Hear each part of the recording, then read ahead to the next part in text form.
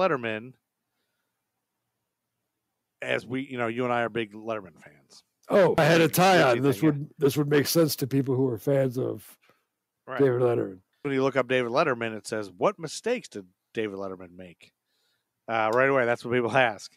Man, and so like one of the big things about Letterman, besides his unbelievable career, the whole thing about late night, and he was a different kind of late night host. Yeah, but he was on a daytime, and then he was supposed to be the successor to Johnny Carson, and he got screwed over with Jay Leno, all that stuff. When you talk about David Letterman, a lot of people talk about the affair that he had.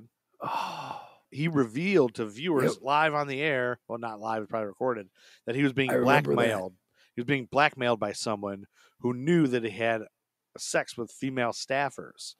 Days later, instead of giving in to this blackmailer, he apologized to his wife, Regina Lasco, and mother to his son, Harry, for the hurt he had caused. And so he admitted his affair, and he was like, he even talked about it on TV. I'm glad you folks are here tonight, and I'm glad you're in such a pleasant mood, because I have a little story that I would like to tell you and the home viewers. There isn't much you can say when people, you stand up and own it. I was reading an article today, Kevin Hart's reaction to cancel culture, and him saying, well, you got to, if someone checks you, I'm obviously paraphrasing. If someone checks you, it's good to reassess yourself. Yeah.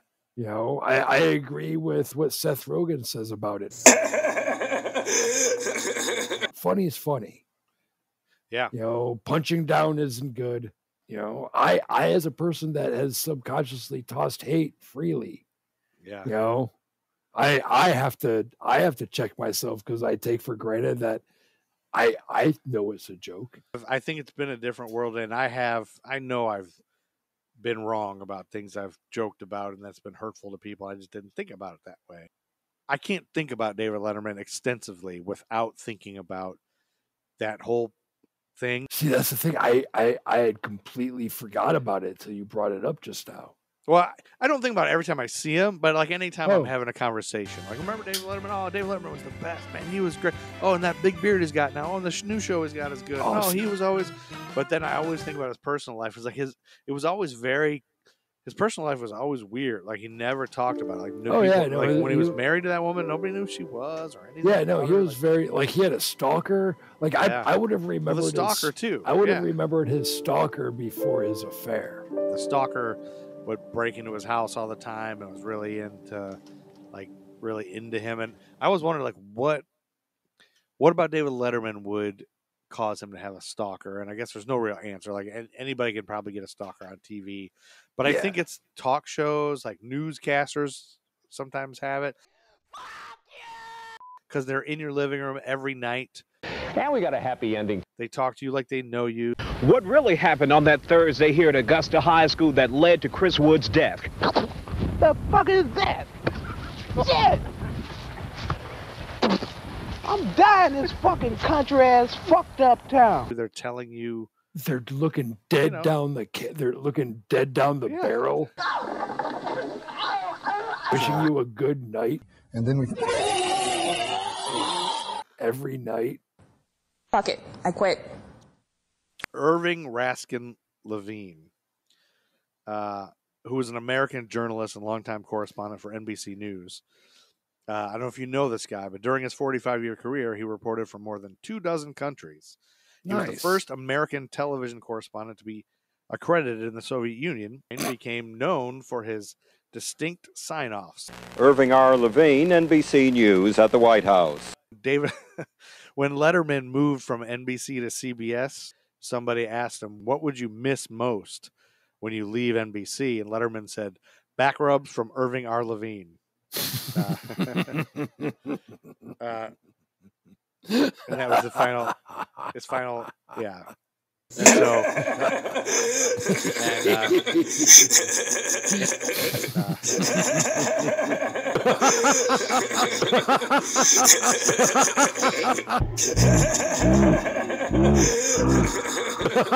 I need to tell you something else about Irving R. Levine. He would cross over into television regular shows, and he also played on his national reputation by appearing on the series Murphy Brown.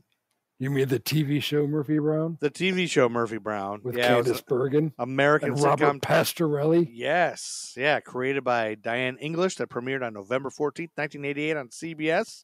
The series stars Candace Bergen as the eponymous Murphy Brown. Is that how you say that word? I think so, yeah. A famous investigative journalist and news anchor for FYI, a fictional CBS television news magazine. And later for Murphy in the Morning, a cable morning news show. Did you watch a lot of Murphy Brown? I did. I didn't watch it much. I remember being on. I was a big fan of Murphy Brown. I was a big fan of Candace Bergen. I'm still a big fan of Candace Bergen. Well, and I don't know if you remember. Do you remember the biggest controversy about Murphy Brown? Or the couple of controversies? Oh, the single mom thing? Yeah, the single mom thing. Yeah, like that, it's so funny that was a controversy then. Well, I mean, portraying a single mom was a controversy. No, it wasn't just portraying a single mom, dude. It was portraying a successful single mom. That was the problem, you think? That was the problem. It was said that it was giving false impression to already impressionable young women. Yeah, dude. Yeah, no, it was a thing of rage in our household. It was we watched Murphy Brown just if for no other reason than you support that shit. They did a major fiction reality blending on that show, and the baby shower guests included Katie Couric, Joan London, Paula Zahn, Mary Alice Williams, and Faith Daniels. But Dan Quayle criticized this during his 92 speech. Millions of innocent people lost their lives because of the bigotry and Hitlerism that permeated Germany and other parts of the world. It was an obscene period in our nation's history. No, not our nation's, but in World War II. I mean, we all lived in this century. I didn't live in this century, but in this century's history. We did not have, matter of fact, we fought Hitlerism. So many better things to make fun of Dan Quayle about than the potato thing. Add one little bit on the end. Just think of potato. How's it? You write phonetically. Put up. There you go. Did you know that Candace Bergen's, I think her father was a ventriloquist?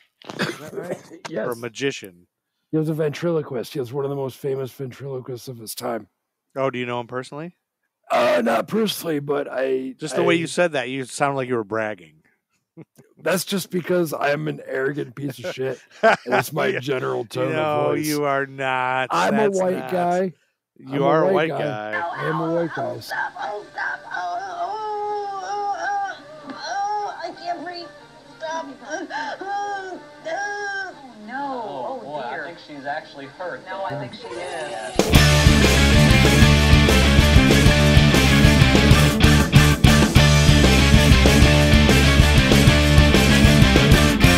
Carlos Summer here.